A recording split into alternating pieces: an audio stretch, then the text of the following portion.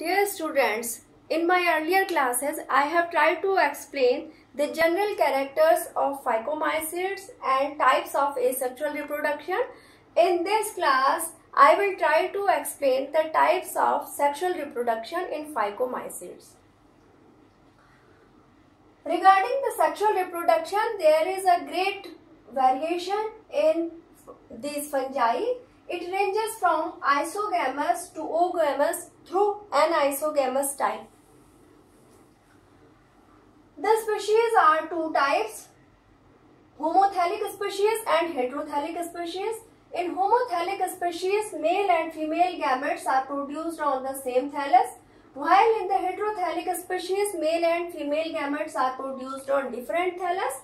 Homothallic species are holocarpic type and heterothallic species are eucarpic type.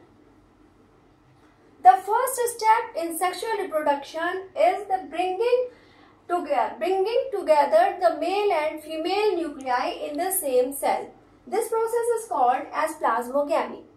The plasmogamy is carried out in these fungi by three methods. That is plasmogametic copulation, gametangial contact and gametangial copulation. First is planogametic copulation. Planogametic copulation occurs in the members of Chytridiomycetes and Plasmodiophoromycetes.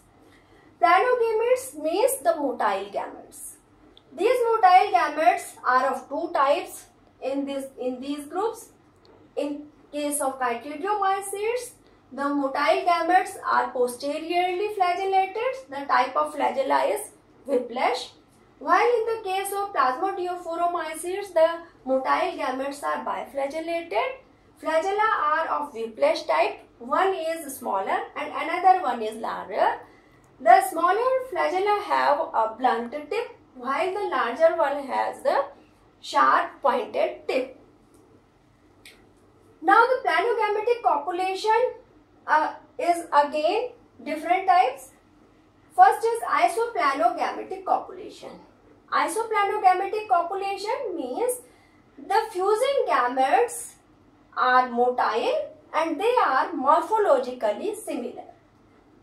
The example of isoplanogametic copulation is found in Olpidium and Plasmodiophora. Here, these are the isoplanogametes. They are morphologically very similar. After their fusion, the fusion of isoplanogametes is called as isoplanogametic copulation. After the copulation, they result zygote. Next one is anisoplanogametic copulation. Anisoplanogametic copulation, here copulating gametes are morphologically similar, only they differ in their size. One is smaller and another one is larger. Smaller gamete is called as microgamete and larger gamete is called as macrogamete. Their fusion, the fusion of microgamete and macrogamete is called as anisogametic copulation. After plasmogamy, they will give rise to a zygote. Now the third one is ooplanogametic copulation. Ooplanogametic copulation occurs in monoblepharidales. Monoblepharis is a member of monoblepharidales. Here, the gametes are produced in highly differentiated sex organs. Male sex organ is called antheridium and female sex organ is called as oogonium.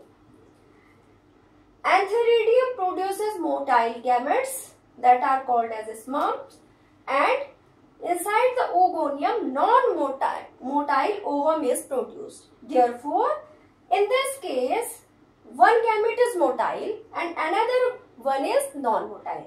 Here in ooplanogametic copulation, there is a fusion between the motile sperm and non-motile ovum. Ovum remains inside the oogonium. After the maturation, antheridium produces a number of sperms. These sperms get entry inside the oogonium through the apical pore. Inside the oogonium, fertilization occurs and zygote is formed and then oospore is formed. In this way, the ooplanogametic copulation is the copulation in which there is a fusion of sperm that is motile and oogonium that is not motile. So, Monofluopheridas is the only order in which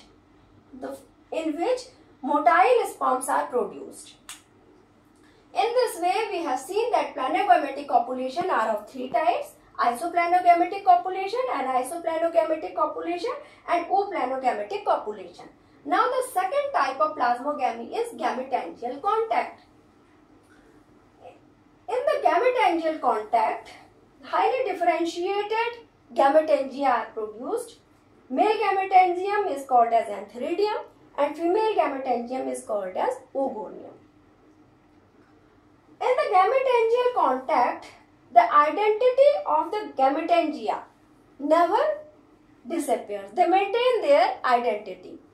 As in the case of Pythium, at the time of fertilization, oogonium differentiates either one or more eggs. Antheridium produces non-motile gametes inside the antheridia. These gametes never released from their gametangia. They produce non-motile gametes. These gametes are never released from the gametangia. At the time of fertilization, the antheridia come close to the oogonium and produces a slender tube. That tube gets entry inside the oogonia through this tube. This tube is called as fertilization tube. Through this fertilization tube, the male gamete or the male nucleus gets entry inside the oogonium. Inside the oogonium, fertilization occurs. Still, in some other cases, in more advanced cases, the fertilization is carried out only by the formation of a pore at the point of contact between the antheridium and oogonia. In this way, the gametangial contact is more advanced type of plasmogamy that is found in Phycomycetes fungi.